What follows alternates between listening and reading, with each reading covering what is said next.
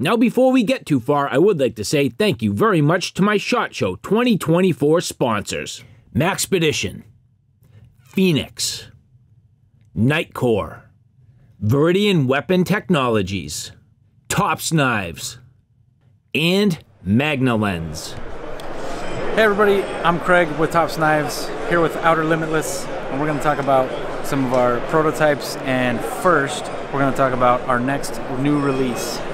This guy right here is called the Armado 6.5. This is a blade that was designed by Josh Navarrete. He is a custom knife maker out of Oregon. He has a charity organization where he works with vets who need to pound on some steel and deal with some things, and you know, great dude all around, great design. This is one of our larger releases for this year. It's going to be a 3/16 1095 blade with a sniper gray Cerakote, which is a very, very dark gray.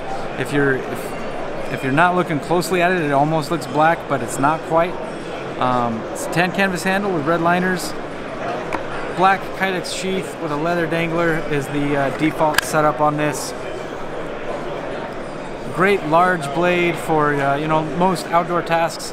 Not quite machete size, but it's also not a small knife either. So I'm excited about this one. This one's going to be really cool. Coming out probably about 2 weeks after SHOT Show.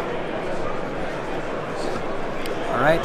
So now we're getting into blades that have not been previously shown. The first one that we're going to talk about is one that I'm most excited about this year. This is we don't even have a name for it yet. This is just being called Prototype B1, and basically we're naming it this so that people can say, hey, I was looking at your prototypes, that B1 was pretty cool. It's just to delineate. This was designed by Leo Espinosa, who is the main designer of Tops Knives. The first one that he made is actually in my pocket. So he made this custom for me as a gift for Christmas. He ended up making two. He made one for himself, made one for me, and everybody that he showed it to was like, you can't just make the two, like, we're gonna have to make this, we're gonna have to add this to the line. It's that cool looking. So great little blade. It is, if I remember right, this is 3/32 thick 1095, so it's like kitchen knife thin. Prototype here has black G10 liners on top of, or underneath of tan G10. It's this I see as like a mini boning knife. It'd be great as a paring knife. I see a lot of kitchen type uses on this. I see a lot of EDC uses with this. If you need to, this would be great as a stabbing or slashing implement.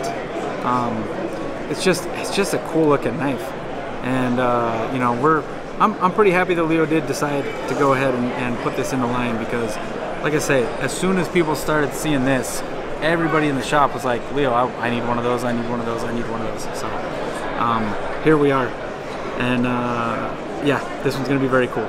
I'm excited for it. A lot of what we have for new models this year are small. We've got some larger blades, but the hit, I would say, so far this SHOT Show has been the minis that we brought. So some of our large, most popular blades are things like El Chete, El Chapo, the Frog Market Special, the Wild Pig Hunter, the Brothers of Bushcraft. You know, there's a lot of knives that we have that are very, very popular, and we brought with us 3 prototype miniatures. They are right here. We've got El Chete, the Frog Market Special, and El Chapo.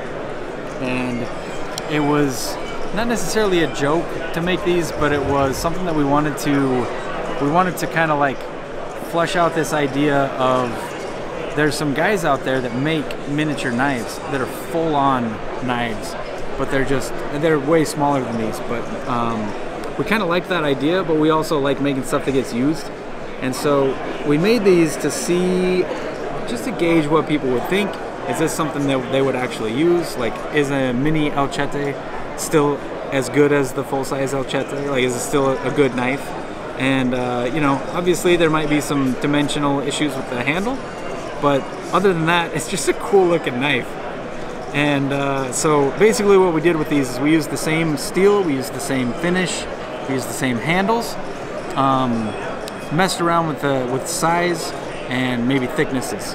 And so the El Chete is if I put this up against the full size, really the only difference is just the dimension here where your index finger would go. Other than that, this is like a 60% shrunken version of the full size model. So we're calling it a mini, but it's pretty funny. We're still looking at like, you know, probably like a 5-inch blade or so, right? So mini it is not, but compared to the full size El Chete it is. El Chapo, same thing. There's a little bit of a change here just to fit well in the hand. But even without messing around with anything other than shrinking it down, this knife just already kind of works. It already kind of fits. It's good. It's a good 2 to 3 finger handle, depending on the size of your hand. Nice and comfortable. I see this being, for me, like a cheese knife. I have a buddy who is actually, his job is cheese scientist. The guy literally works for a company that makes cheese, and he gets to mess around with flavors and try to develop new cheeses and things like that. So I could see this going along with some of the fancy cheese I have in my fridge. And then the Frog Market Special, this one to me is the one that is like the most like a knife already. It's a simple handle to begin with, it's a simple blade to begin with, so shrinking this down or blowing it up, you don't have to mess around much with shapes to make it work, especially small. Like as we got this thing down to size, again, another 2, maybe 3 finger handle, I would use this as it is. I wouldn't change a single thing. I would put this in a sheath, throw it in my pocket, and carry it around all day. So very cool concept we got going on here with the minis. Again, they're the same steel, same finishes and handles, just maybe different thicknesses on things as their full-size counterparts. Next up, this is from our Employee Design Challenge. So every year for the last 5 or 6 years, we've done an Employee Design Challenge where we ask our employees to design a knife. Every year we give them some parameters. We say, hey, we want you to do a knife and it's gonna be this. Last year's design was, let's make a knife that's 6 inches or less in overall length. We want a neck knife. Normally we'll give more than that. We'll say, hey, we want this style of blade, or we want this type of tip, or we want it to be used for this type of activity. This last year was nothing like that. It was just make a neck knife 6 inches or less.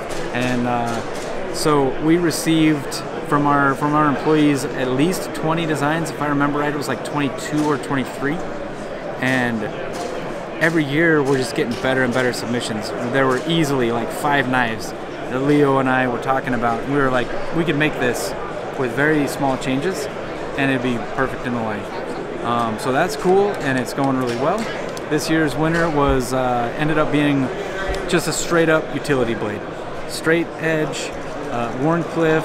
This is very almost, I mean, it almost looks like a razor blade. It almost looks like a box cutting knife, just full tang, 1095, you know, top style. It's thicker, but it's got a high grind, so it's gonna be a strong tip. It's gonna be a slicey blade, but it is gonna have a little bit of heft to it, even though it's very small. So yeah, this one's gonna be cool. Who won it? So the name on this, Ivy, the guy that won it is named Cody Ivy, and that's why it's not spelled like the plant. So yeah, micarta handles. This actually has a white G10 liner rather than the normal liners that we use. We're kind of playing around with the idea of using G10 liners going forward on our models. So I dig that one. Next up is the Karambit Kukri. This is a design that was brought to us by one of our dealers in the Midwest. He owns a cigar shop and sells knives out of it. So very much kind of like a man cave type atmosphere in his store.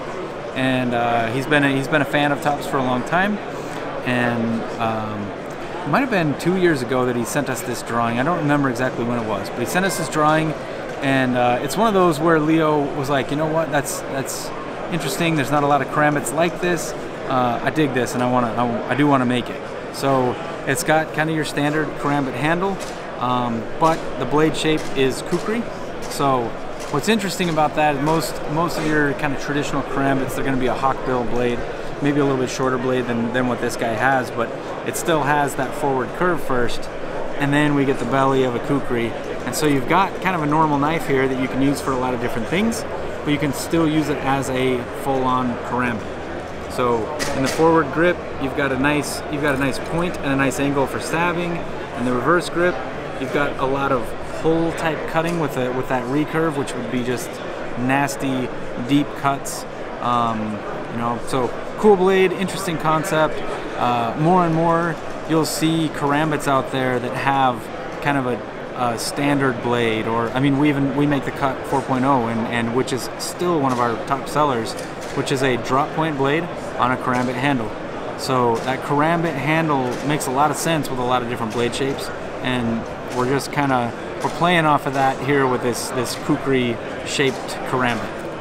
So yeah, this is very cool. Last but not least, this one is going to be released this year, hopefully in the first half of the year. We did debut this one last year, but I just wanted to show everybody we've made some progress on the steel type. We went from a 1095 prototype to a 154 cm blade. So it's a stainless steel, G10 handles. It is this is a distressed black Cerakote finish. So we do our own Cerakote in-house, so we can play around with distressing and different kinds of finishes and whatnot. So since this is stainless anyway, some distressing looks really cool. What I like about this blade is we only have 3 or 4 knives like this, where there's a full-size handle with a short blade. A lot of short blades have short handles, like the Ivy, for example. Short blade, really short handle. This guy has a short blade with a full-size handle. You get a full grip, you get all the purchase you need with a blade length that is great for most things. I mean, this would be good for fish, this would be good for your everyday cutting tasks, boxes, packages, all that kind of stuff. You know, you're not chopping with it, of course, but most of what you need to cut, that blade is plenty long. And so yeah, that's why we're excited about this one. Hopefully it'll be out, like I say, early this year, before June. You know, before Blade Show would be ideal for us, and that's kind of the time frame we're trying to work off of. So yeah, that's where we're at. We have more knives. We got plenty to show, but this is what we wanted you guys to get a taste of today. Again, Eric, thank you so much for showing up. We always like talking to you, and it's always good to hang out and chat about knives. So thanks for stopping by, and we'll see you on the next one.